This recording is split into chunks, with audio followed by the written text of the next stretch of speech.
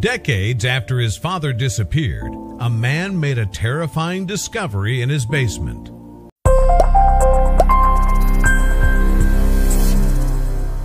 For over 60 years, the Carroll family has dealt with an unsolved mystery that has haunted them every single day of their lives.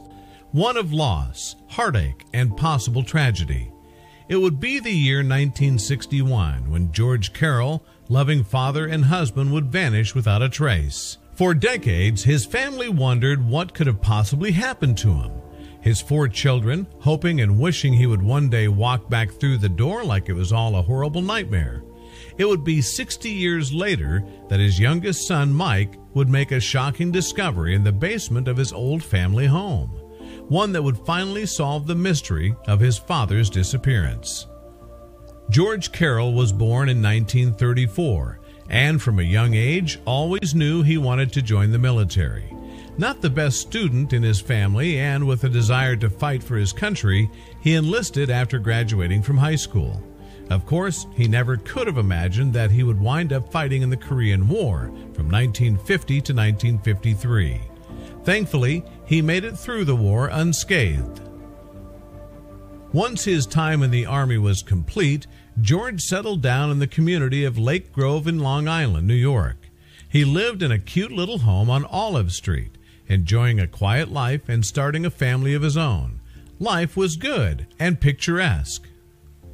At this time, George had a wife named Dorothy and 4 children, Patricia, Jean, Stephen, and the youngest, Mike. In 1961, the children were all still pretty young, between the ages of 9 and 1 year old, and unfortunately, their lives were all about to be impacted in a way they never expected. It would be the fall of 1961 when the Carroll household would be completely turned upside down. One day, George simply vanished from the family home and never returned. The children were devastated and left wondering why their father would have left them. George's disappearance rocked the close-knit family and the community. So many questions were left unanswered. Why would George abandon his family? No one reported any accidents in the area, and the hospitals didn't report any unidentified men being brought in. What truly happened to George? After the disappearance, the children remember their mother telling them that George had left the house to buy cigarettes and never came back. However, it seemed George had left his wallet in the house, which made the story suspect. Why would he go to buy cigarettes and leave his wallet? According to George's son Steve, who was only 8 at the time, he never really bought his mother's story. He always thought it was weird how quickly Dorothy brushed off his disappearance, nor seemed too concerned. Plus, his dad leaving his wallet behind wasn't like him at all. Despite the children questioning their mother's story, according to youngest son Mike, she always dodged any questions about their father. In an interview with the New York Post, he revealed that she would always tell the children to stop asking, so eventually they kept their mouths shut.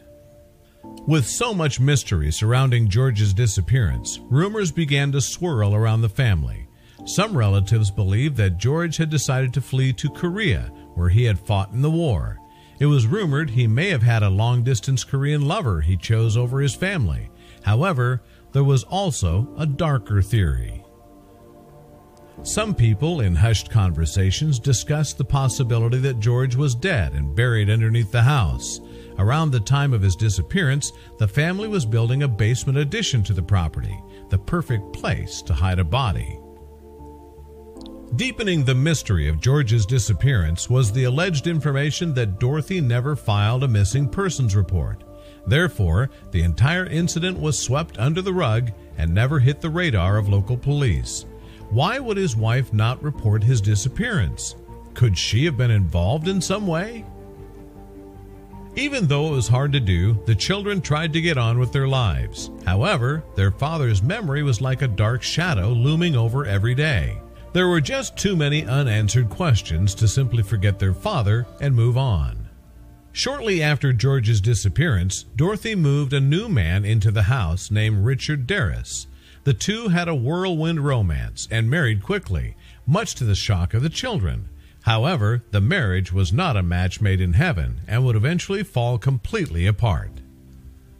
While the children were hoping to regain some stability in their lives, their mother's rocky marriage ensured that wouldn't happen. After 2 decades of fights and abuse, Dorothy divorced her second husband in 1983. According to Mike, his mother believed that Richard had been having an affair, which is why she kicked him out. After the divorce, Dorothy moved to New Mexico to start over. During this time, the children, now grown, went their separate ways as well. However, Richard would not let Dorothy get away so easily. In 2000, she was forced to take out a restraining order against him. It seemed Dorothy had no luck with men. As the Carroll children grew older, they began to question their mother's story. Although she swore that their father simply left for cigarettes and never returned, something never felt right about her explanation. And the fact she didn't want the children asking questions also seemed suspect. There really wasn't much to talk about, one of her sons told ABC, but we became curious as adults as to where he might be. After his mother's death in 1998, the youngest son Mike bought his family home on Olive Street. After living there for over 20 years, he began to wonder if the rumors were true. Could his father really be buried beneath the house? It was a chilling thought, to say the least. According to Mike, the rumors swirling around his father's disappearance had always been in the back of his mind. It didn't just come up overnight. It's something that had been talked about for years, he told the local media. This is something as we grew up, we heard multiple stories. Tired of wondering, Mike finally decided he would search for answers himself and began to excavate the basement. Unfortunately, he was forced to abandon the project because he realized he was digging in the wrong place. I got to the point where it became dangerous because I was afraid my house was going to cave in. So I stopped digging, Mike told News 12. Despite the setback, Mike had no plans to give up his quest for the truth. There was no way that he could continue on with his life without knowing what happened to his father. Somehow, he would get to the bottom of the situation. Mike and his family began to dig in other areas of the basement, working hard to remove the heavy layers of concrete. The family hired building contractors to ensure they were doing things safely as well. One expert that Mike hired knew how to work a radar that would penetrate the ground using electromagnetic radiation. This would create a scan of the subsurface structures. During this scan, the radar picked up a mysterious mass about 6 feet down. At the encouragement of his sisters, Mike turned to a psychic for answers. The family hoped they might get a sign from the supernatural that could confirm their father had been murdered or that his spirit was still lingering in the home. The psychic revealed they had a gut feeling that something horrible had happened, although they did not communicate directly with George. According to Mike, he had been seeing spirits in his childhood home from a very young age. Even his friend who had been visiting had an encounter with a spirit in the home. My friend came from Georgia, he said. Mike, I came out of your bathroom and I saw a guy standing there like, a shadow of a man, standing and walking down the stairs. Mike decided to continue to reach out to paranormal experts in an attempt to help locate his father's body. One psychic arrived at the basement and pointed to a spot in the floor, revealing they felt a significant swell of energy. Sadly, Mike suffered a stroke during this time, and his sons had to continue the investigation. I told my kids, guys, come on over here and help me out. You've been watching me do this. You get in there, Mike explained. I think they felt bad for me because they knew this was important to me. After months of searching and digging, Mike's 2 sons decided to excavate the area the psychic had pointed out. It was there they found what looked like human remains. Mike immediately notified the police, who arrived the next day to examine the bones. The remains would have to be sent out for DNA testing to confirm whether or not they belonged to George Carroll. Weeks later, the Suffolk County Police were able to confirm the skeleton did belong to George. The DNA was extremely well preserved within the skeletal remains, even after almost 60 years. Finally, after decades of uncertainty, the mystery had been solved.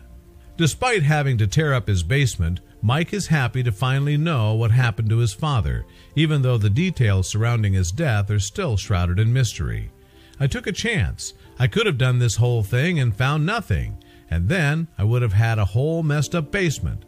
But I'm really glad we found what we found. It puts my family at ease. We hope Mike and his siblings can finally find some peace.